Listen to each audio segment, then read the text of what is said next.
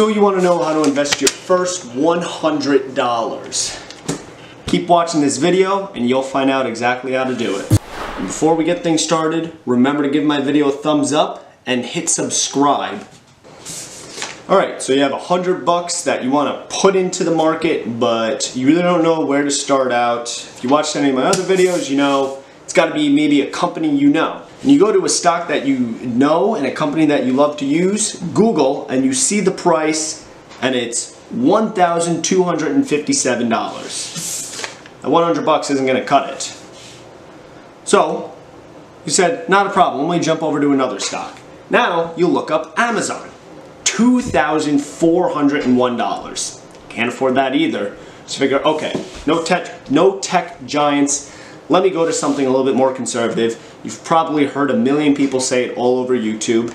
Johnson & Johnson, great company. $154. You can't even invest in a company that makes hand lotion. So what do you do? Where do you go? Where can you put this $100? You don't want to resort to penny stocks because they're risky, and if you're thinking long term, just a bad investment. So if you remember in one of my earlier videos, I talked about something called an ETF. For those of you who don't remember, an ETF is an exchange traded fund, which is a type of security that involves a collection of securities, such as stocks, that often track an underlying index. So, if we want to track, say, the American market, we would go to S&P 500. And as you can see, there are over 500 companies in the S&P 500. So you figure, okay, great.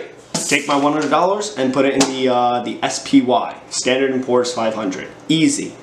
Jump onto the computer, it's $280. You can't even invest in the ETF I'm telling you about. And as you can see, it's got all of these big companies. It's got Google, it's got Johnson & Johnson, it's got Amazon in it. But you still can't invest in it. So where do you go from here?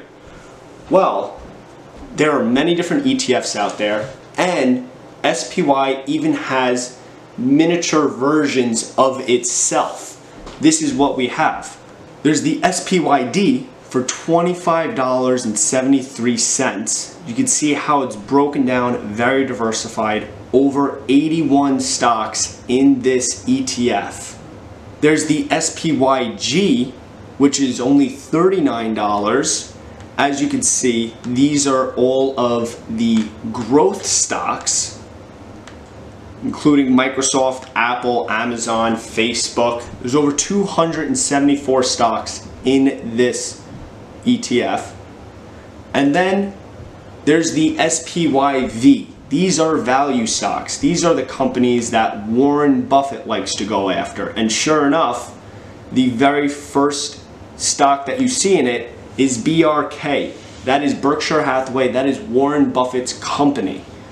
So yes, you can take $100 and start investing in hundreds of stocks, hundreds of blue chip stocks that would normally cost hundreds, if not thousands of dollars for $27, $39, or $25. So now you may be thinking, is it even worth investing $100? You know how many cups of coffee at Starbucks I could get with this $100? Will it even amount to anything? People say you need to start with $1,000, $2,000, $10,000.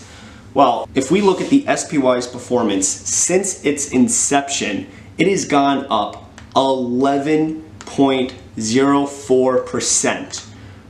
So, if we want to know what our portfolio would be worth, if we take $100 and invest another $100 every single month for the next 45 years, and the reason why I say 45 is because if you're watching this and you only have $100 to invest, I'm going to assume you're pretty young.